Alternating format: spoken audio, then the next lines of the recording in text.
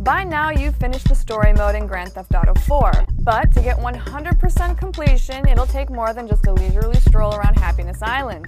In this episode of IGN Strategize, we're going to show you where to find the 2 most well-hidden packages and how to pull off the hardest stunt jump in the game.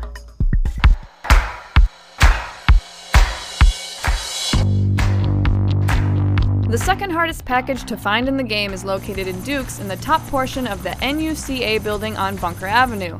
Since the pigeon is not visible from the street, you'll need to either land a helicopter on the rooftop, or if your aim is good, chuck a grenade through one of the openings and watch the feathers fly. By far, the most difficult flying rat to find is located in Algonquin inside one of the structures in the castle gardens.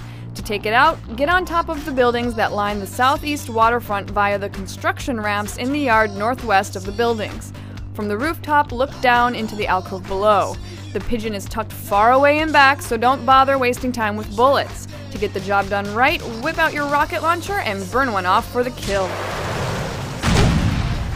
To nail GTA 4's hardest stunt jump, you'll need to head to the top of the western building on the Civilization Committee grounds. This means that you'll have to pull this one off with a 4-star wanted rating. Head through the courtyard towards the back stairs of the eastern building. Snake your way around the building, making sure to steer clear of pedestrians. When you reach the end, you'll find a small ramp. Hit it just right and you'll pop onto the skyway connecting the 2 buildings. Once you hit the rooftop of the western building, take a moment to line up the jump on the opposite end. When you're on your mark, drop the clutch and let her fly.